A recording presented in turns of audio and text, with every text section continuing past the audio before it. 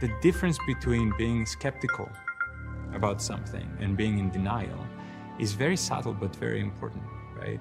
Someone who is skeptical is willing to test their own hypothesis, their own assumptions. They are actually looking for the truth, even if it turns out that they were wrong.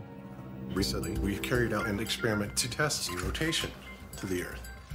If the Earth is spinning at one rotation every 24 hours, that means that every hour it has to turn 15 degrees. And if the gyroscope is mounted anywhere on Earth, it's going to drift. In today's 21st century navigation systems, they're using what's called a ring laser gyroscope. It is extremely precise. If we could simply get one of these ring laser gyroscopes, we would be able to prove once and for all that there is no rotation to the Earth. One of the people in the community actually purchased one for $20,000. You start at point A, and then you do some kind of process of collecting evidence, of thinking, or whatever you want, and you end up at a conclusion, point B, that you believe is true, okay? Science is the arrow. That's all science is the arrow. Science is a process to get to conclusions.